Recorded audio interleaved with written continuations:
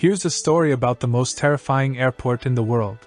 Your plane is diving straight for a mountain. At 700 meters, they turn off the autopilots. You scrape over the rooftops of the city, close enough to see inside people's homes. Just over 3 kilometers out from landing and 300 meters off the ground, the pilot ignores their instruments, eyeballs a 47 degrees turn, and touches down on a sliver of runway surrounded by water on 3 sides. A heart attack averted, the plane door opens, and you step out onto the ash field of the legendary Kai Tak International Airport in Hong Kong. It's also the 5th of July 1998, and you were on the last flight to land here before it permanently closed. Skip forward 26 years, and this area has come quite a long way. What was once a relic of a bygone era is now the center of one of the world's most expensive redevelopment projects. The most important aspect is that getting into it is going to be much easier as well, thanks to some world-class engineering and a new piece of equipment we've never seen before, which quite literally reinvents the wheel. This is Hong Kong. Forget terrifying airports. Today, this city proudly claims to have the best public transport in the world. Its trains, trams, ferries, and buses provide 9.7 million journeys every day. Almost half of all households are within 500 meters of an MTR station, and trains arrive on time an incredible 99.9% of the time. Part of the reason Hong Kong's infrastructure is so good is because it has to be. 7.4 million people live here, mainly squeezed into super tight pockets of housing, which are among the most densely populated on Earth. Between these urban centers are around 500 mountains and the South China Sea. So anything that gets built here has to be constructed with infrastructure in mind. Back to Kai Tak, the site of the old airport, is located right in the heart of the city, here in Cowan Bay. In 2007, a plan was approved to turn the 320-hectare site into a mixed-use residential, commercial, and leisure district. The tip of the former runway is being transformed into a tourism and leisure hub,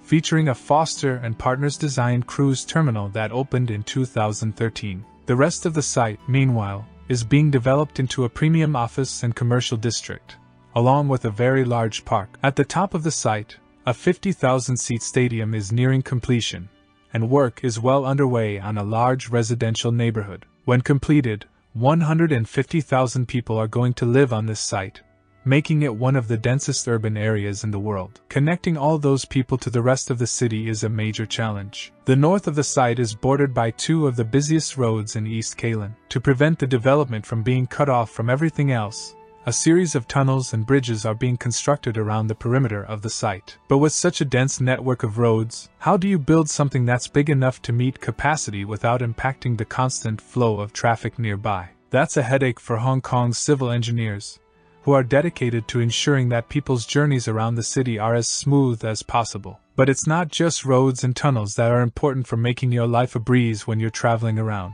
Balancing the needs of the developments and the demands of heavy traffic was a problem faced by the Hong Kong Civil Engineering and Development Department here, where a 140-meter-long tunnel was needed to connect Shin Kai Road to Chung Estate. Now, with shallow underparts like this, the easiest option is often to use the cut-and-cover method. This involves digging a trench and laying tunnel segments, which are then covered back over. However, here, that would involve diverting 20 lanes of traffic, including 2 major arterial roads. No problem. Time to fire up a tunnel boring machine and get digging. But actually, that's not an option either because Hong Kong is so dense. The land underneath this area is crossed by a series of water mains, electric cables, storm drains, sewers, and foundations for the Kwantong bypass. Had the tunnel been deep enough, that wouldn't be a problem.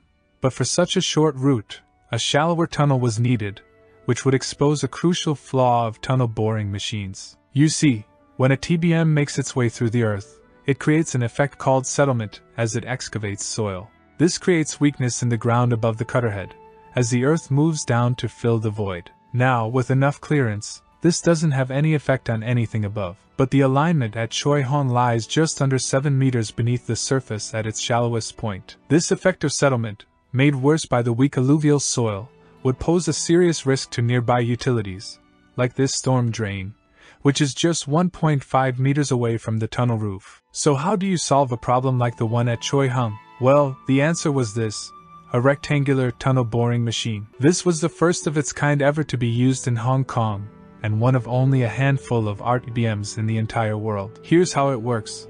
The rectangular shield houses 5 cutting heads. The one in the center does the majority of the work, but the 4 in each corner rotate elliptically, creating a rectangular excavation. This excavation is dropped into a shaft and pushed forward by a hydraulic jack for reinforcement. The tunnel's 92 concrete segments, cast nearby, are dropped in behind the RTBM one at a time. When the tunnel breaks through and is complete, the jack seals the gaskets, and the RTBM is removed on the other side. But how is this safer than a standard TBM? Well, when a circular TBM creates settlement, that force is focused onto a point at the top of the cutter head. Because the RTBM has a large flat surface, it spreads the effect of the settlement over a larger area, causing less disruption to anything above it. The Chong Tunnel opened in November 2021, and the method has proved so successful that it's now being used elsewhere on the project, such as here at Sunwang Toi, where a new underpass is being constructed beneath 15 lanes of traffic. But what is all this for? There's a huge amount of effort going into using the next generation of tech. Surely this tunnel is being used for a major new highway or high-speed rail line? Well, no. Both the Choi Hong and Sunwang Toi tunnels are pedestrian subways. Now,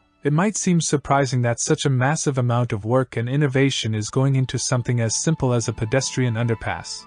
But that's kind of the point. Attention to detail on something as small as this is exactly what makes Hong Kong's civil engineers some of the best in the world, and what allows this city to keep moving. As always, if you enjoyed this video and you want to get more from the Definitive Video channel for construction, make sure you're subscribed to Build Bright.